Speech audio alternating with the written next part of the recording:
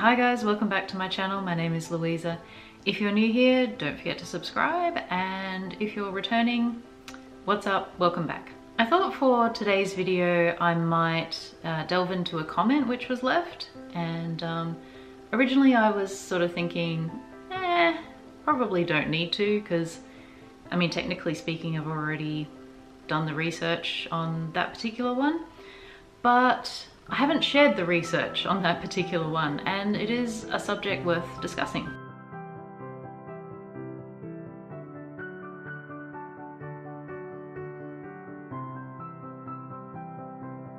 Okay, so thanks for your concern. I'm fine. As I said before, I have already delved into the study on this stuff. I was kind of presented with the same question from my ex, who when I converted to Christianity was not very happy. So naturally he had a lot of questions about the validity of Christianity and whether he should be forced to adhere to these particular rules. He thought the rules were a bit arbitrary and archaic.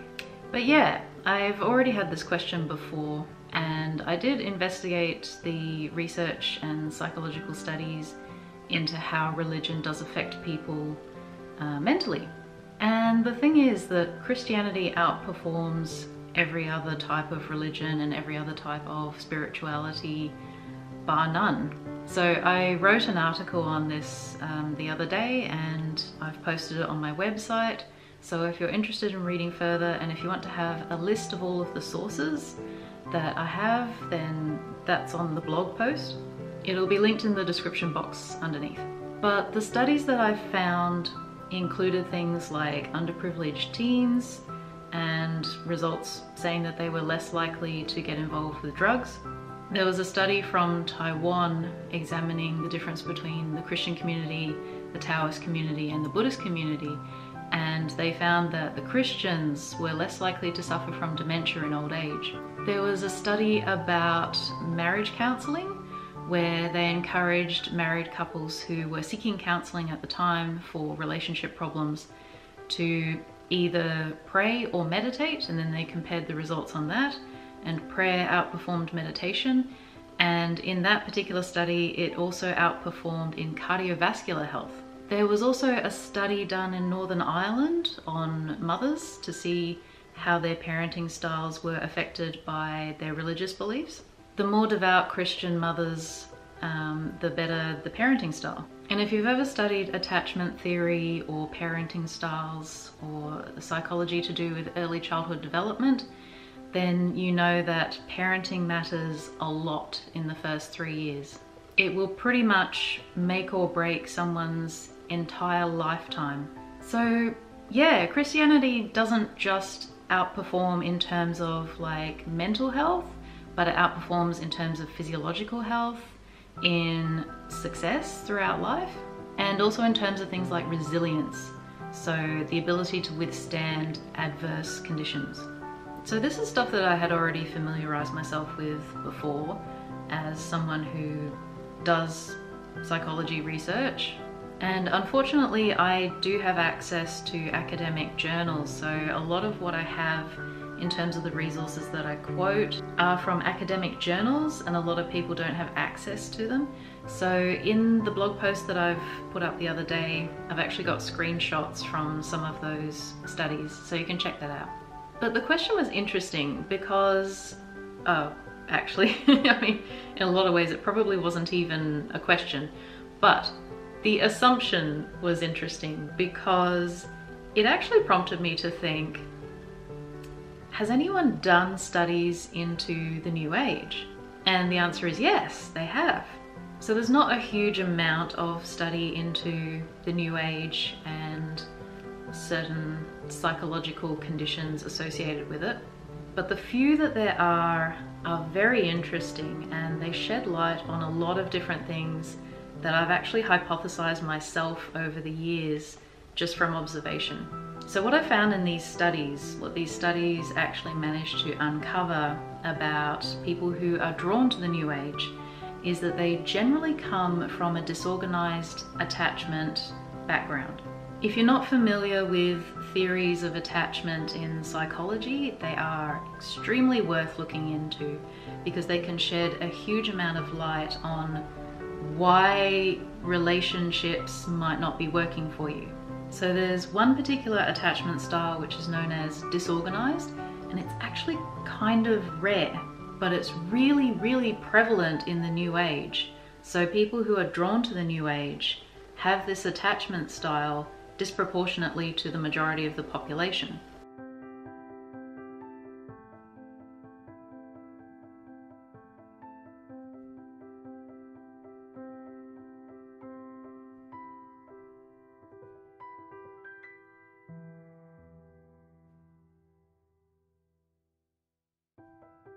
And disorganized attachment is characterized by when you are a small child having a parent who is both the only source of comfort and protection, but also the very thing that you need comfort and protection from. So what happens to kids when they're raised this way is this constant push-pull of like uncertainty. Do I go near my parent or do I run away from them? I don't know.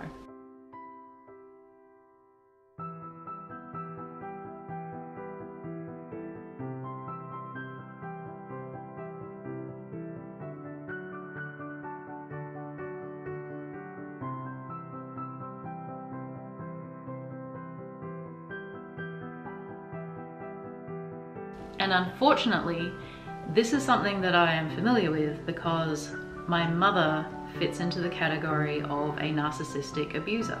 And I can remember her once telling the story about when my brother was about 3 years old and she was raging at him and he was freaking out because someone was about to attack him. So he ran around in a circle crying. And then when he couldn't find anyone to go to, he went to her because unfortunately she was his mother. And unfortunately years later when she tells that story, she tells it from the perspective of someone who finds it funny that a 3-year-old was so scared that he ran to the very person who was threatening him. She actually laughed while she was telling the story and said, how stupid is a 3-year-old? So unfortunately, in the New Age, there are a lot of people who come from backgrounds like that, myself included. And so we've inherited this attachment style where it's not safe to have relationships with people. And it's the sort of thing that tends to alienate people from church and from God because, as these studies noted, a lot of how we relate to father figures like God is how we relate to our actual father, and how we relate to mother figures in terms of like the church is how we relate to our earthly mothers. So one of the reasons why people are so drawn to the New Age is because it kind of promises emancipation from authority figures similar to your parents, and it appears to put the locus of control into your hands. However, when you actually start investigating things and you begin to understand more about psychology and more about spirituality and more about just the world in general, you realize that very little control is in your hands. And in many ways, we really need this kind of higher power in order to not be so stressed. Like if you think about it, if everything is up to you, if everything is on your shoulders, that's a lot of pressure. So that is one very significant way which the New Age differs from Christianity. The New Age teaches that you have control, whereas Christianity teaches that you have to relinquish control to God. So in theory, it should be thy will be done, not my will be done. So unfortunately, when it comes to having grown up in an abusive household, the problems don't really stop with your attachment style. Don't get me wrong, attachment style is very significant. It will pretty much impact all of your relationships throughout your entire life. All of your friendships, all of your partners, your colleagues, everything. How you were shown attachment when you were very small pretty much dictates whether you're able to trust people and whether you're able to form interdependent relationships. And to fix certain things like that, you have to spend quite a bit of time in therapy, which is not the end of the world if it works. So yeah, attachment styles was something that I had kind of noticed quite a bit in the New Age, because there's a lot of New Age teachers who attempt to try and help people with that, and you'll usually hear them talk about healing the inner child. That is legitimately necessary, but the way that they go about it is kind of incomplete, because you have to at some point find an attachment figure. And the problem with human beings is that they kind of suck, which is why if you can learn to trust God, it's actually really, really helpful.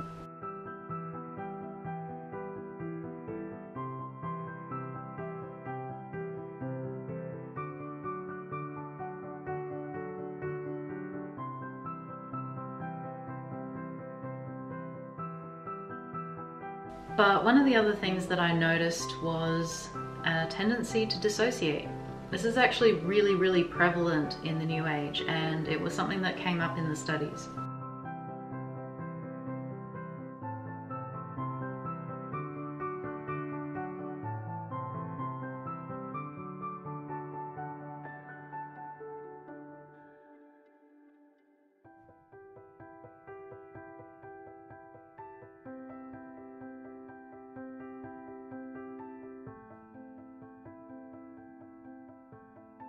Sometimes it gets to the point of like a personality disorder. So there's quite a few people in the New Age who have borderline personality disorder, people who have dissociative identity disorder. And one of the other things that came up in the study was schizotypal disorder. Now they did clarify that it's not usually in the realm of pathology. It's not quite psychosis. It's still within the normal range, but it's getting close. So that is something that people who are exploring the New Age really have to watch out for, that they don't engage too much with magical thinking and slip down a mental rabbit hole. Okay, so let's talk about dissociation. If you're not familiar with dissociation, it's kind of the bedrock of a lot of New Age practices. So things like astral travel, shamanic journeying, taking psychedelic drugs, all of that stuff relies on an ability to detach from your physicality. People learn to dissociate when they're very, very young, and they do it when they're being abused. So when people are being abused, they disconnect from the physical reality that they're currently experiencing, and they let their mind go somewhere else. Being someone who dissociates means that you tend to be someone who's not particularly well grounded in reality. And a lot of people seem to get into the New Age movement in an attempt to kind of reject reality. It kind of comes back to that wanting to control everything. If you think about something like manifestation, that's very much about control. Even things like channeling and divination are all about trying to control circumstances, trying to control outcomes, and even trying to control people. So people go into the New Age trying to figure out how to get that sense of control in their life, because they've been so out of control when they were being abused as children. So they're trying to find stability, but the thing is that they're basing it on philosophies that aren't real. And so something that's essentially just made up or cobbled together from all of these different disciplines is not really going to stand up under huge amounts of pressure. Christianity, by contrast, because it is actually based on something that is real and which hasn't changed for thousands of years, does actually have what it takes to provide a sense of stability for people. So if you're still on the fence about this stuff, it might be worth investigating, because there is something real out there, and it's not the trickster beings that you keep encountering in the astral, and it's not wishing away your problems by holding onto a crystal. Also, if you're going to talk to people about their mental health, maybe don't try to weaponize any sign of weakness that you see in them. Your friends are not going to be able to trust you or open up to you if every time they try to talk to you about their problems, you turn it against them. and just utilize it as a way to discredit anything that they say. If you want to have better relationships, you need to be worthy of people's trust. Don't keep repeating the same patterns that your parents set. And there's one person that will help you out with that, and that is Jesus. Alright guys, hopefully that was helpful. I'll see you next time. Bye.